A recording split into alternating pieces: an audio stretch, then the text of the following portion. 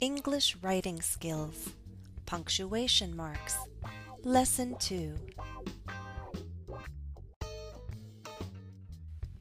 In this lesson, we'll talk about how a comma is used in complex sentences, in compound sentences, after introductory words or phrases, and to separate names of people you address.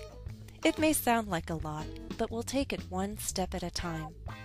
Also, we'll review how we use a capital letter for the first person singular pronoun and for proper nouns. We'll look at 3 models in this lesson. Let's begin with the first. Hello everyone. Do you find the topic of magic interesting? I hope you do. If you like the topic, we can continue our discussion about magical powers. Take a look. Did I write these sentences correctly? To answer that question, you must understand what a sentence is. A sentence is more than just starting with a capital letter and ending with a period. To understand what kinds of sentences are possible, you must know the word clause. What is a clause? A clause has a subject and a verb. An independent clause is a clause that can stand alone. It has meaning all by itself. This is an example of an independent clause. Subject, verb. We can continue our discussion about magical powers. When we have one independent clause, we have a simple sentence. Up here, we have a subject and a verb, but can this stand alone? Does it have meaning all by itself? No. This is an example of a dependent clause. It has meaning only when we join it together with a main clause, an independent clause. If we leave it all by itself, it's an incomplete sentence, what we call a fragment. A fragment has no subject or has no verb or has no main clause.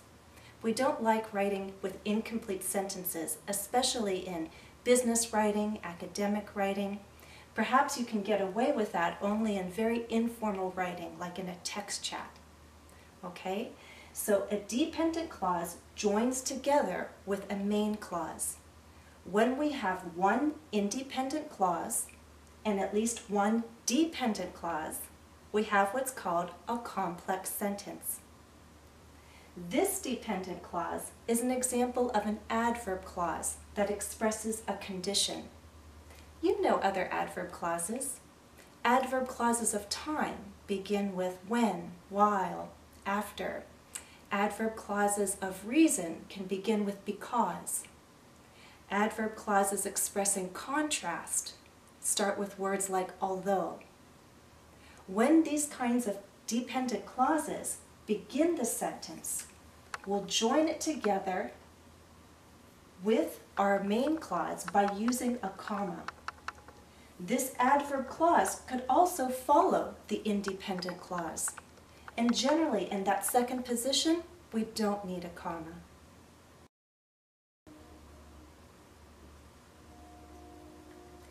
Now let's read this complex sentence with the correct punctuation. If you like the topic, we can continue our discussion about magical powers. What I'd like you to learn from the first model is how to avoid fragments, incomplete sentences. Look at the following fragments. How could we fix them? This one is missing a subject. We could say, we talked about magical powers. This one is missing a main clause. We could say, we'll talk more about magic because it's an interesting topic. This one is missing a verb. We could say, solutions to problems through magic are not possible, or could be possible. This last one, we're missing a main clause. We could say, we live in a world where problems always exist.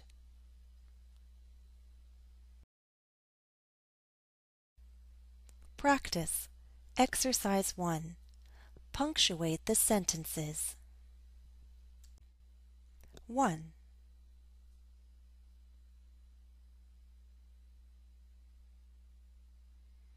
Answer. After you watched the first lesson, did you consider the idea of having magical powers? That dependent clause could not stand alone. We had to join it together with an independent clause. This is one long question, and we're joining the dependent clause with the independent clause, and we'll do that with a comma. 2.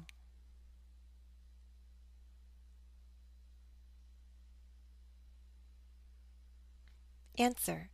When you think about all the possible powers to wish for, which one seems the most practical to have? Here, we wrote one question, one long sentence correctly. However, we need the comma to separate that dependent clause from the independent clause, because the dependent clause comes first. 3.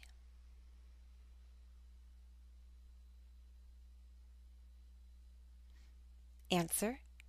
It might be convenient to have a perfect memory, although not everything is worth remembering. Again, we had a dependent clause standing alone. We had to join it with the main clause. With most adverb clauses in that second position, we don't need a comma. However, when we're expressing a contrast, we generally put the comma before that adverb clause.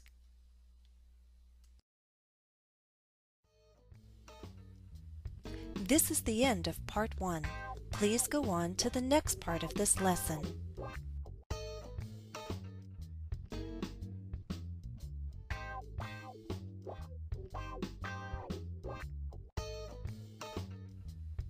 Please visit my website today at www.englishwithjennifer.com. You'll find study tips, interactive exercises, including more practice to develop your writing skills, vocabulary videos, and more.